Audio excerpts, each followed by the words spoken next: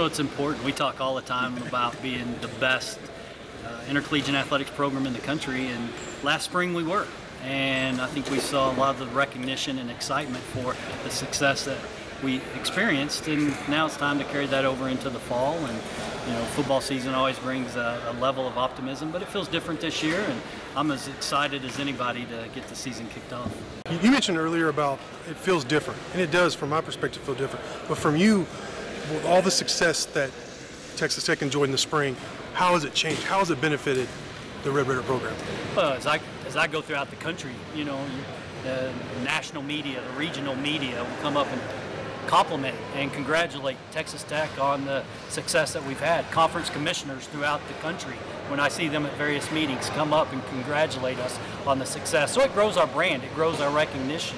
And in today's world, that is so critical. That is so important as we look to the future of college athletics, that Texas Tech continues to grow our brand to where it's recognized as one of the strongest college athletic brands in the nation. For you, what will make a successful Matt Wells first game in your mind?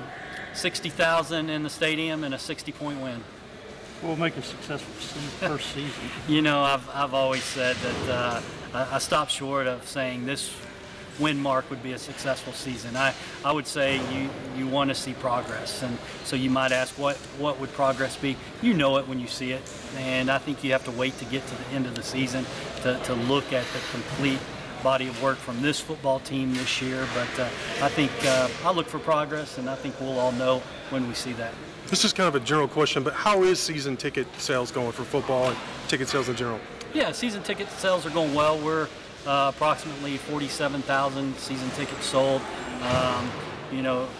It's been consistent every year. When you have a home schedule that doesn't have Oklahoma or Texas, you see a slight dip. And this year's been no different than the previous years. We're about 2,500 season tickets below where we were this time last year. But I'll tell you that the volume of traffic into our ticket office in the past 5 to 7 days has been extremely high, and we're going to continue to push, and a lot of ticket opportunities out there. And I'm confident that when this community sees the product that they're going to see on the field in 11 days, that they'll want to come out and support this program like the Red Raider Nation has for every one of our other athletic programs.